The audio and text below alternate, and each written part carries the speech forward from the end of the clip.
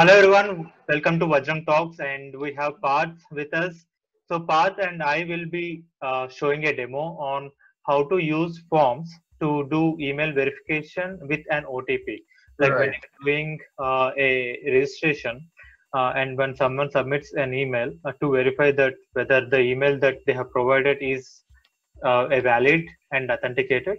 Along with that, they have the access with the email ID that they have provided. That's the main goal of this Right. particular workflow. So let's give you details, bar, Yes. and let's give my mobile number. So we are not checking with email validations and mobile validations here. So let's,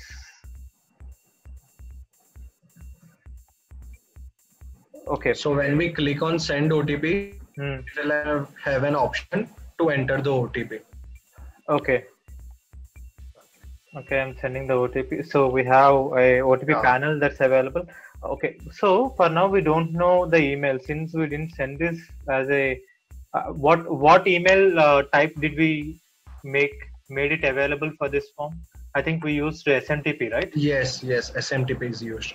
SMTP use. So since we are not using it for now, let's see how the validation is being done. Let's Right. assume that the I don't know the password. First thing is I don't know the password. Right. So So if let's someone else is trying to enter the OTP, so okay. then it will show the error and validate that OTP. Okay, seems good. So let's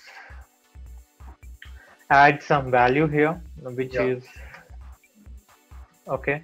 So there are validations again. Those should be a numbers and it should be a six-digit valid number, a Right. six-digit character. Right. So let's assume that I sent a okay. So this is how it works. So we have three retries available. So in three retries, if we don't submit the correct or valid email or valid OTP, then the form will reset itself, right? Right. Right. Okay, let me try to change it a random value, which I still don't know. So if someone else is trying to enter the OTP, he won't be able to submit your particular details unless the And, OTP is correct. and one more thing I would like to say is, let's say that the email, okay, let's assume that the email that's given is wrong. Okay, let's try with a different email. I just want to add a 1 to it, 19 to it. Okay, so I will Right. reset the OTP. Now a new OTP is sent again. Now, since the new OTP is sent, the form reset and counter should also be resetted, right? Right. So let's add one more time. One more time. So Okay. here, Yeah.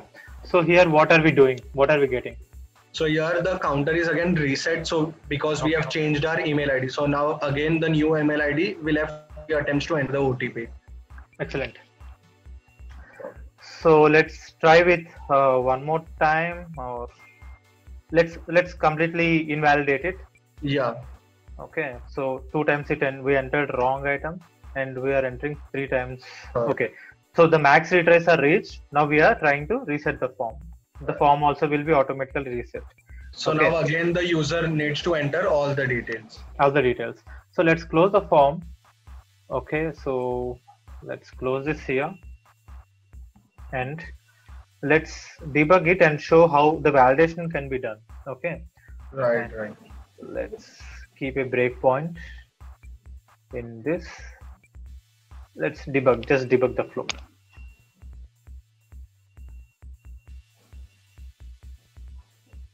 Okay, so the value is Vajrang. Now I want to enter correct details.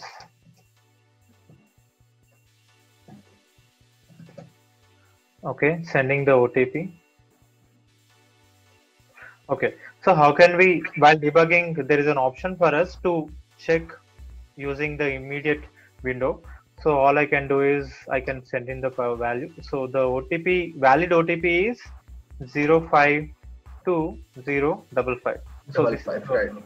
this is the valid OTP, and let's wait for this to be validated. Okay, I Yeah. think there is a continue button that we need to click on. Okay, so the registration is successful now and done. So where the data will be saved, Parth? The data is so when your registration is successful, all the Okay. data will be saved in an Excel file. So those details, like whenever there is a success message or success Yeah. value that we have, So then we the seventh entry is the one which we did right now, and it has all okay. the details. Okay, excellent. So let's save it and close. Yeah. So that's it. And I think this what can be the use cases of this particular demo? So this can be used as a snippet in where we are trying to build a complete registration or kind of form like a complaint registration or something. So Correct. there we can verify user's mail ID which is connected to that particular software. So there we can use this OTP verification method.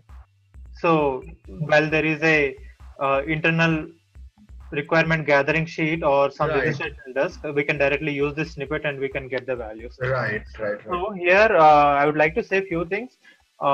One thing is when since we are sending OTP using SMTP, the input arguments are sender email ID, which can be my email ID or someone's email ID. Uh, Along with that, an associated password should be sent as an in argument. What exactly do we get as out arguments from this is we will get to know if the OTP is verified, a boolean. Like, okay, if I want to use the snippet only to verify it, I can use that as well. Right, Okay, along with that, if I want to keep the code to add the data somewhere else, so from this form directly we are getting all the out email, name, and phone number as out arguments. So we can directly use this as a invoke workflow as well to get the values out, and we can write the values in some other place. right, Okay, right, right.